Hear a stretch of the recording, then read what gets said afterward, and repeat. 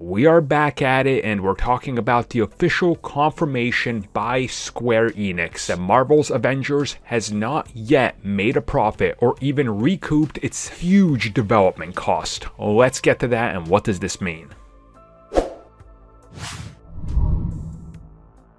When it comes to operating costs, there is many companies out there who have their numbers made public. Now, it was only a couple of weeks ago that we heard that Marvel's Avengers wasn't doing that good, and of course you had the naysayers saying that this isn't true. They built their entire identity online around this product, so they had to say everybody was lying, when it was pretty evident the moment you looked at the player base and the moment you looked at the initial sales rush and then the drop off in sales, that this game was not doing good. And the rumors were that the game has, struggled to really, resonate with people. Now, the latest report officially coming from Square Enix is the fact that their last fiscal quarter, which saw the release of Marvel's Avengers, officially tanked. And they say this is due to the Avengers, because had Avengers not released, they actually would have posted a profit. And approximately $67 million of operating loss were put on file,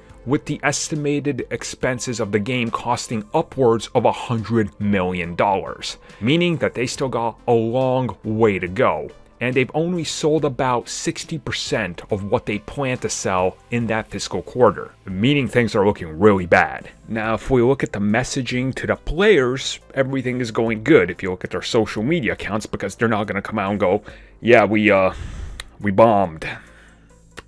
Yeah. Now, there has been a push to get more copies to sell, whether that's at a reduced price or trying to put more buzz behind it. And I think seeing as Black Friday and everything, once those numbers come out, we're going to see a pretty decent jump in player base again. But the sustainability of this game will be how fast can they get content out. The massive problem is, as with any games as a service, pretty much since they began, once you get to the end, there's barely any content, and most people say, I don't want to just grind the same 5 missions over and over, I want more single player, which I think the takeaway here is they should have just done a single player game for $100 million, and they really could have recouped a lot more money had they sold it as something like that, which we've seen EA for years say single player games don't sell, and then Star Wars Fallen Order becomes one of their biggest games of all time. So I think this game is just suffering from a lot of problems, and I think next quarter it will really be interesting to see what they say about this game,